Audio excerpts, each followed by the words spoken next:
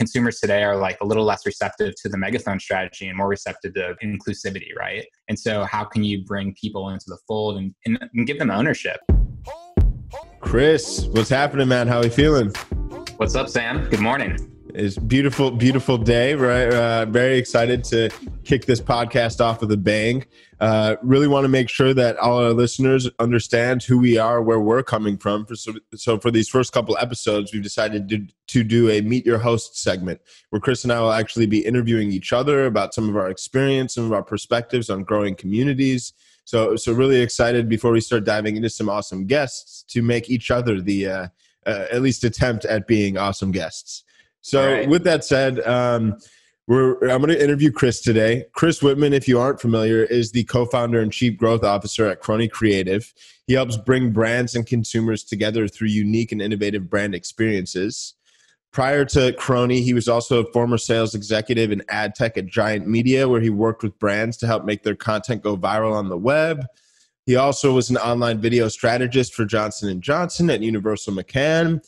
And actually, where Chris and I crossed paths was back in the underground music days when Chris was running a underground music collective called We and Cloudz and Replay Ceviche, where he brought together some awesome communities to unite around good music and good times. So that's right. Yeah, it's been a fun ride, but now we're taking good old days.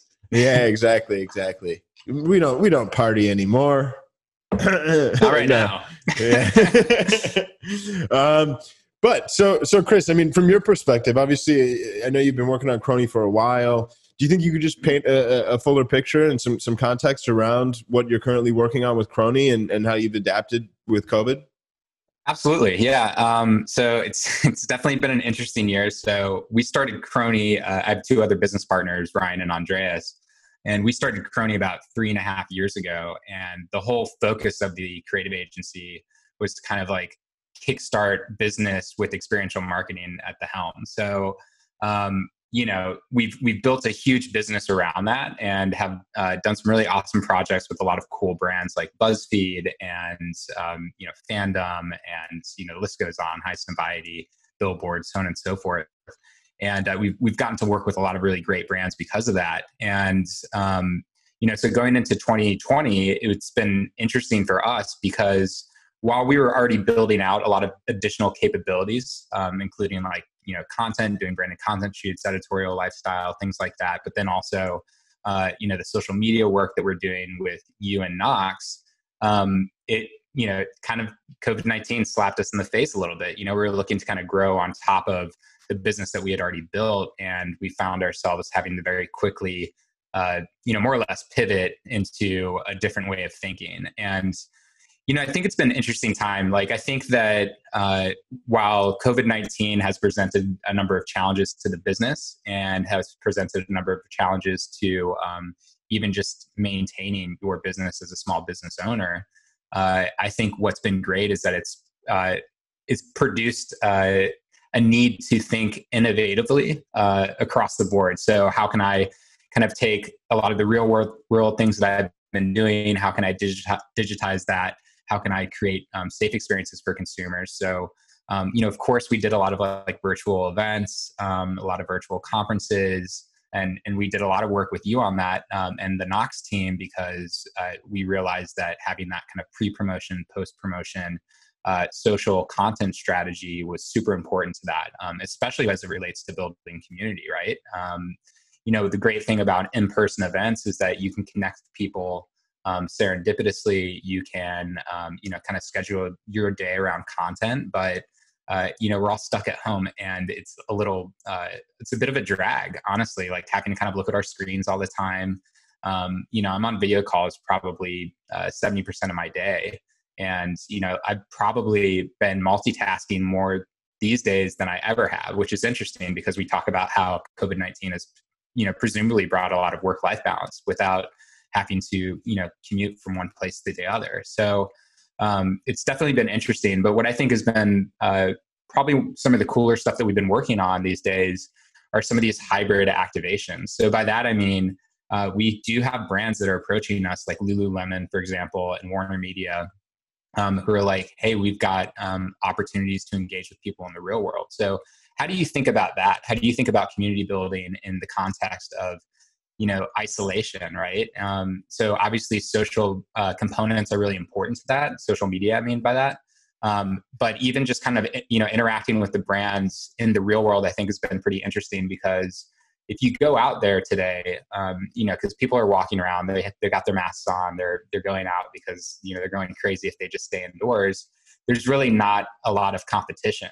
And so I think that there's a huge opportunity right now for brands to be engaging people safely in the real world and building community that way, by being not necessarily bold or reckless, but by, not allowing, the conditions of today to necessarily change the way that they want to engage with people. So we're finding that discoverability is really important. Choose your own adventure style, activations where you can kind of go up by yourself and almost kind of if you think about a trail map when you go to, hike a mountain or something along those lines. How can you kind of, how can you create these beacons around an environment and allow people to kind of explore things? How can you use AR to allow people to interact both on site and at home? And I think that people are really clamoring for this because, it's going to be a new normal for sure. And the hybrid, real world and social and digital, it's all coming together. And I think that's really powerful and exciting.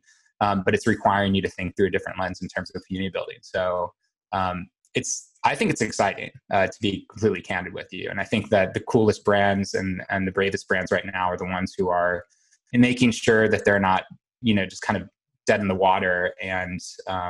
And they can also push the boundaries a little bit, right? They can be like, what have we been doing that's been super standard as, up until this time? How can we shake things up? How can we start bringing strategies together and developing more cohesive opportunities? So it's been interesting.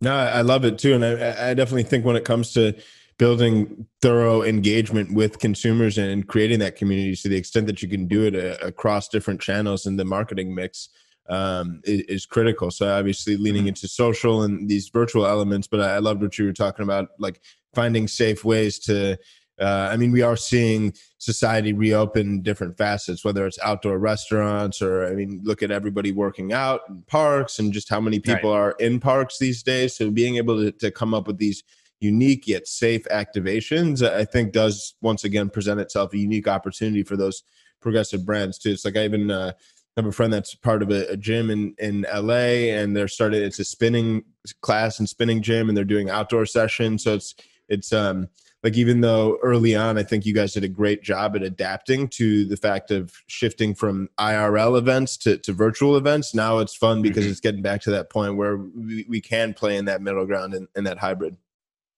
Right. Yeah. And I think the data component is going to be, even more at the foreground because it's accelerated the way that brands have had to think about, collating that first party data that they're getting from a real world event.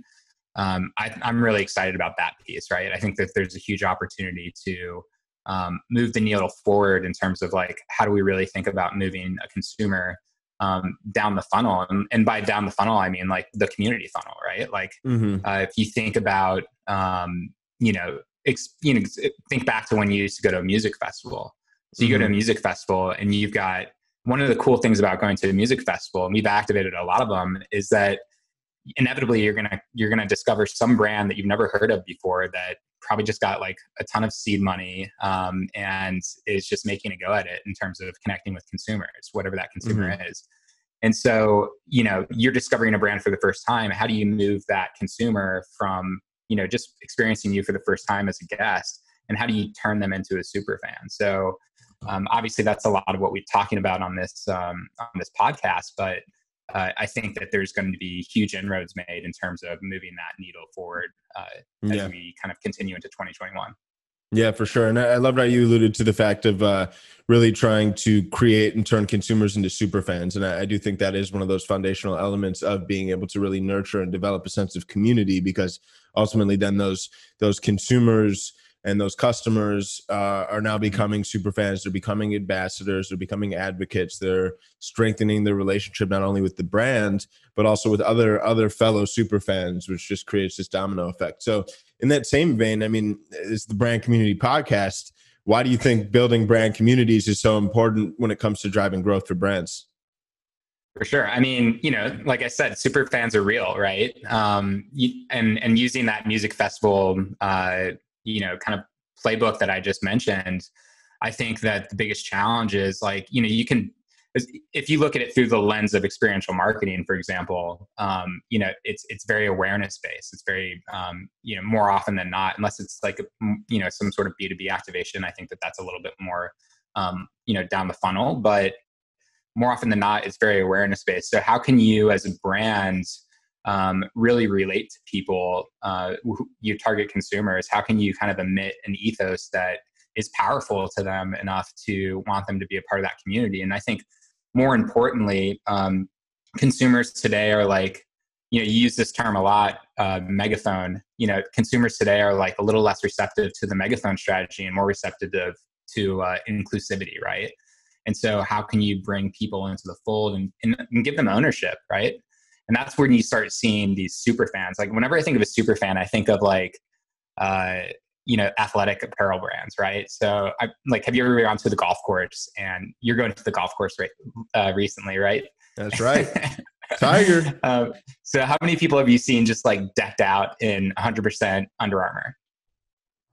That's me, man. No. But I mean, like Under Armour, it like created this like cult following, right? And like most athletic brands do, right? You usually like, it feels a little weird if I'm wearing, like a Nike shirt with like Adidas pants, for example. So I think that when it comes down to it, building that kind of super fan audience, it's really about that connection. And the more that you have buy-in with the consumer, the more that they're going to not only like consume your product, right, but they're going to advocate for it.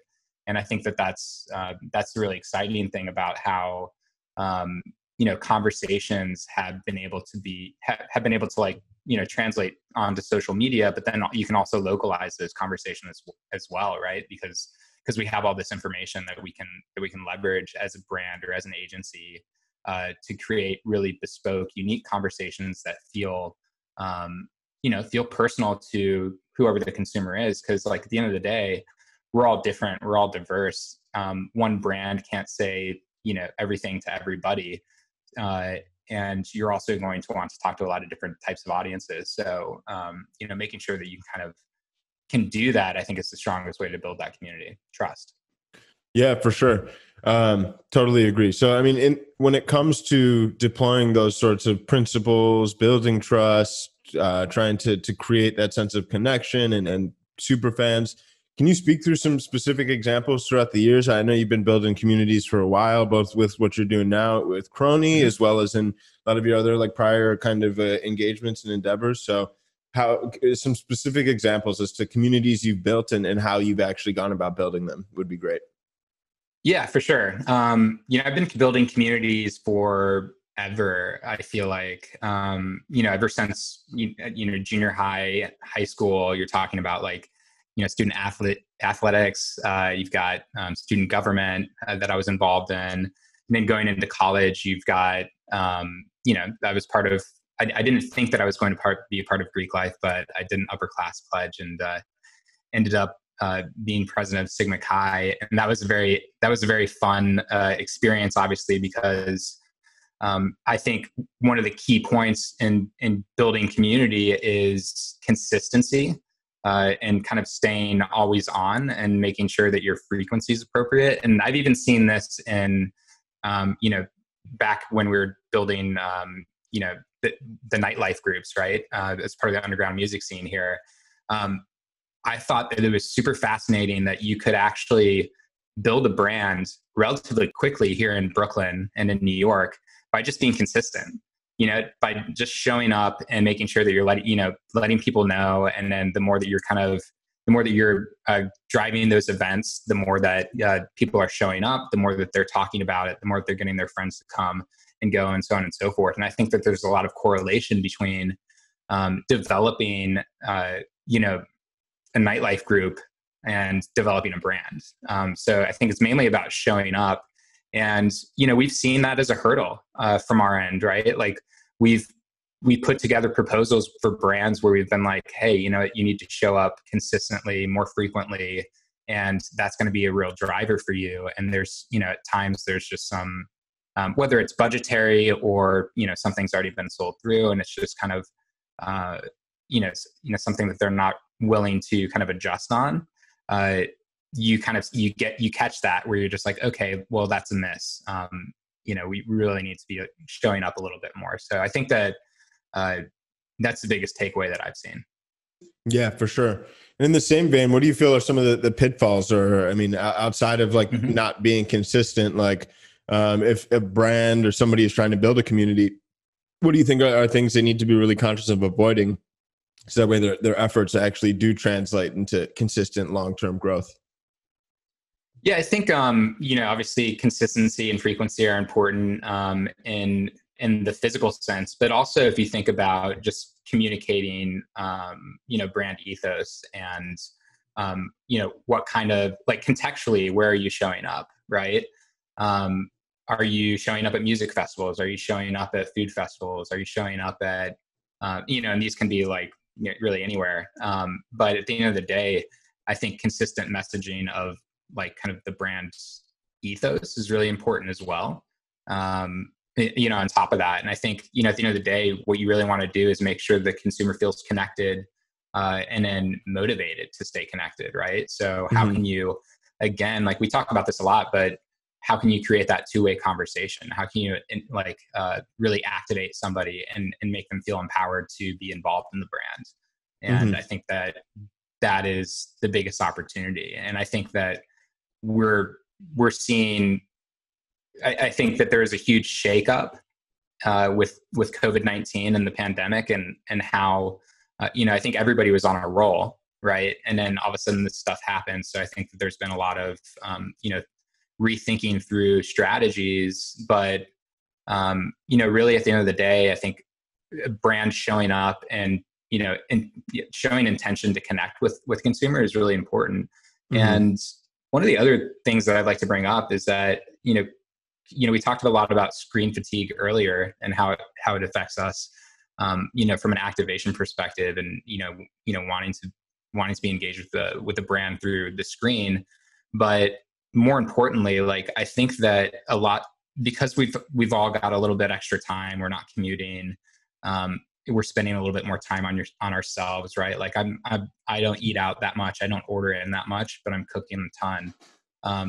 There's a introspective thing going on with the world right now. I think we're all, I read somewhere somebody had called this the great pause. And that's a great way to summarize what's going on right now to a certain extent for some of us, not for everybody, but for a lot of the people who are consuming, they're also having an opportunity to kind of sit back and think about what's important to them. And I think that the more brands can be keen on the picking up what those trends are, and then authentically engaging with those trends and being thoughtful about those strategies, it's going to be really interesting once things reopen, because I'm almost certain that the habits and traits that I've developed over the course of this pause period, I'm going to be, hurtling, forward with them, as things open back up, and they're very much a part of me right now. Yeah, for sure. Yeah, it's interesting time, no doubt about it, and definitely has forced us all to adapt. But as you mentioned, therein lies some unique opportunities and ways to be progressive and innovative. And I think too now, people are craving community more than ever, given the fact that there's these times and environments when they're isolated. So those opportunities when they can feel as if there is a sense of community, that they're not alone. These are like human needs that all people want. So as a brand, if you're able to really provide that for your customers, you're really bringing value into their lives. Absolutely. So when it comes to, obviously COVID has brought on its very unique and pressing set of needs and kind of impetus and catalyst to adapt and change around various different elements of building community. But even prior to COVID, I mean, when you look over the past like 5 or 10 years, you have a lot of experience in the media world and the event and activation world. What are some of the other just general evolutions that you've seen when it comes to helping brands build communities? Let's see. So in terms of evolutions and brands building communities, I mean, just in general, the brand community director is like almost necessary. So we call on a lot of emerging CPG brands, for example, and every single one of these brands has a community manager. And so what I think is really interesting is that everybody's really getting it. I think that there's been a lot of tools that have been being built around how to help organize and manage your community, because there's kind of like the manual and there's the automated aspect of community management, right? And the more you automate things, and this is true with all things, and especially with something like sales, for example, the more you automate, the less personalized it can be. And so I think that as we evolve, some of the bigger challenges are going to be around figuring out ways to be able to scale community growth authentically, right? And being able to find ways to, diversify your brand message in such a way that it feels authentic to a diverse amount of people too. So I don't think that there's a full answer to this yet, but I do think that what's exciting is that there's a lot of companies working on tools to kind of help. And even like CRONY, for example, we're working on a tool to try to crack this nut, for example, and figure out ways to help brand managers and community managers figure out how they can move somebody from the top of the funnel down to that like super fan lower funnel aspect, but then do it at scale, right? Like how can you do it authentically? I think is the most important part. Yeah, for sure. So when it comes to your approach with CRONY, and I mean, if you're working with the brand, and I know you do so in a lot of different capacities, but like, what's the general approach? I mean, both from kind of like a discovery standpoint all the way through the elements of execution. If I'm running a brand, and I mean, where do you start, and what do you work towards? Yeah, I think it's kind of like what we've been forced to do with COVID-19, right? So a lot of times, pre-pandemic, it was a lot of just kind of, do some data collection when you do the activation, and that data then goes into a black box, right? And you're really not quite sure what happens with it or what kind of actionable insights you can glean from that. So I think, as we've kind of gone from, IRL to, virtual and even hybrid, for example, it's allowed us to think more about like what's kind of like our pre-event strategy. How are we staying on top of consumers during that time period? How are we driving consumers to those events, if they're virtual or hybrid, for example? And then how are we, making sure that message is still getting out, and still staying on top of the minds of the consumers. And then more importantly, like, let's make sure that this isn't one-off, right? Like, it goes back to that whole consistency thing. It goes back to the whole, driving the campaign as across the year, as opposed to kind of just showing up over the summer months.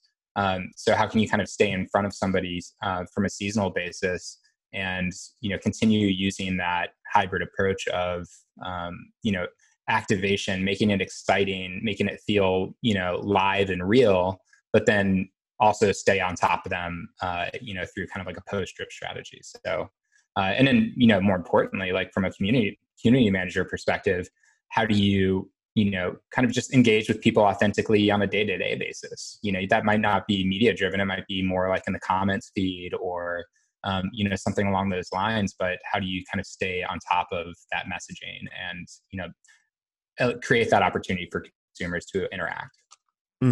For sure. Makes tons of sense. So in that same vein too, how do you see, community brand awareness is critical for brands, but oftentimes too, you tend to have like two camps in marketing. There's kind of the performance marketing side and the brand awareness side. I think both are critical. But from your perspective, how do you see the connection? Because I think, yeah, it's critical to build community, but I just want to make sure that like listeners understand that this isn't just community for the sake of community, but is ultimately community growth for the sake of business growth? Yeah, I think it goes back to understanding who the consumer is, right? And like, what is the black box? So we've been talking a lot about people-based marketing, for example, these days, which can give, like we've got GDPR and the cookie going away, and it's going to be harder to track people online. But how can we use techniques, for example, like people-based marketing to connect the dots between, that first-party data that you're receiving with consumers, showing up to an event, for example.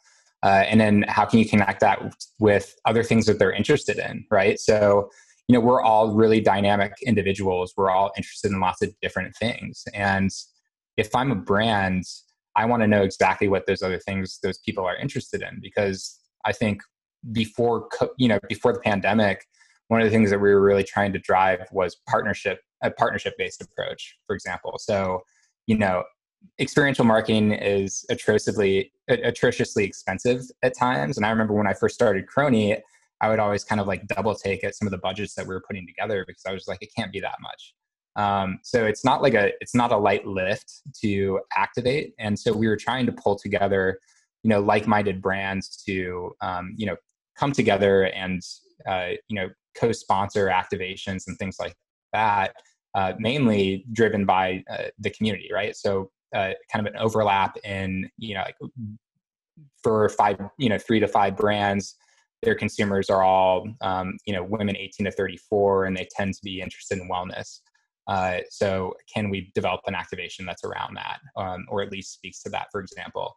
So I think that those are going to be big opportunities, but it's hard to know where the opportunities lie without really being able to connect the dots on like who these people are and what they're interested in. So again, going back to kind of the data side of things, where can we see the overlap from a community perspective and really drive value from that side of things? And I think, if brands can figure that out and really truly partner together, they can create these mega communities, and it's super cool. Yeah, no, I love it, and totally aligned. I think that's why we're here, united around the Brand Community Podcast. Cool, man. So I think as we come towards the end here, as our listeners will soon learn, we're going to have a recurring question, and it's about that time. So if you were going to start a new company from scratch, and let's say this is a kind of a direct-to-consumer product, CPG-related brand, first, what randomly would the product be? And it's just off top. And then how would you go about building that community? Wow, that's a tough question. And I forgot that we had that ongoing question. Let's see. What company would I make? I think that from a D2C perspective, travel related, like I like Away. I like Away a lot. I like there's obviously been some, turmoil over there from an internal perspective, but I think that the travel category is really fascinating because it has natural tie-ins, right? You can activate an influencer community pretty well. You can organically activate giveaways and things like that.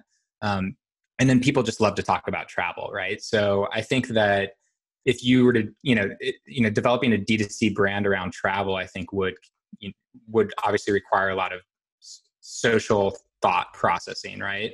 But then you can think about, if you think about a brand like Soho House or, any of these brands that have communities, scattered all throughout the world, there's a huge opportunity to kind of create these IRL, community experiences that people can tap into if and when the time is right in the future. That, where you can kind of create this vortex where you're engaging people on social, but then you're also allowing them to tap into real world experiences. And you're driving the conversation from that perspective. And people get excited about that. People want to participate in exciting things. And I think that would be the way to do it. And then obviously I think, I just know this for a fact, but I'd make sure that I'd have my e-commerce strategy down pat, because almost every single D2C brand I was talking to, once COVID really hit, a lot of them were scrambling to really refine their e-commerce strategy and approach and make sure that they were nailing that. So, yeah. I love it. I love it. Well, sign me up. I'm there. I'll be your first customer.